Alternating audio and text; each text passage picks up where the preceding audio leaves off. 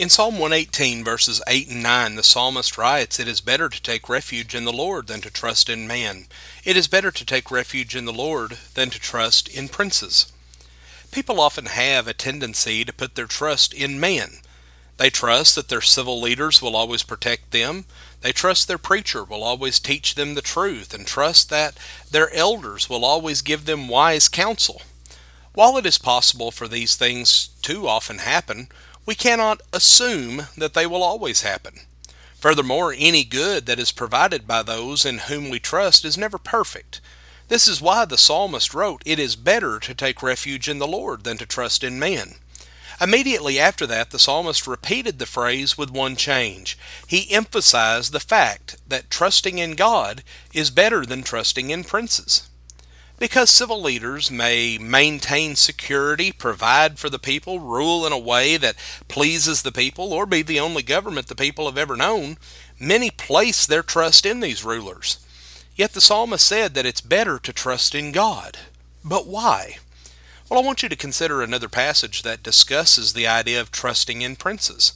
In Psalm 146, verses 3 and 4, it says, "Do not trust in princes, in mortal men, in whom there is no salvation. His spirit departs, he returns to the earth. In that very day his thoughts perish."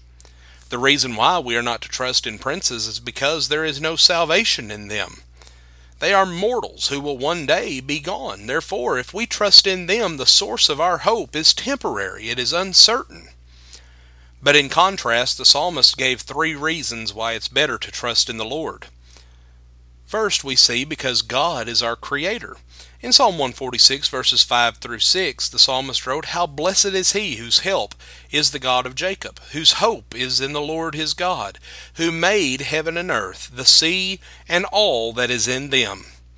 Friends, the creation shows us that God is not limited in his power as human rulers are. Secondly, we see that God cares for us, who executes justice for the oppressed, who gives food to the hungry. The Lord sets the prisoners free. The Lord opens the eyes of the blind. The Lord raises up those who are bowed down. The Lord loves the righteous. The Lord protects the strangers. He supports the fatherless and the widow, but he thwarts the way of the wicked. Psalm 146, verses 7 through 9. While others may care or claim to care for us, they cannot do what God is able to do in providing help and support for those who really need it. But also we find point number 3, God will reign forever. In Psalm 146 and verse 10 it says, "The Lord will reign forever, your God, O Zion, to all generations. Praise the Lord."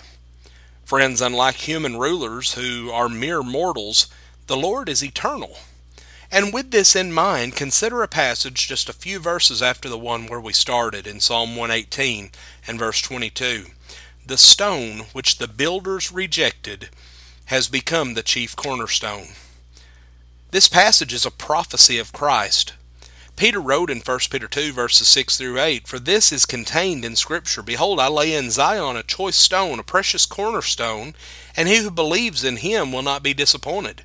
This precious value, then, is for you who believe, but for those who disbelieve, the stone which the builders rejected, this became the very cornerstone, and a stone of stumbling, and a rock of offense. For they stumble because they are disobedient to the word, and to this doom they were also appointed. Friends, Jesus is this cornerstone. Because of this, he must be the foundation of our faith and hope, and we must completely place our trust in him. But on the other hand, if our faith, hope, and trust is in man, we will be lost.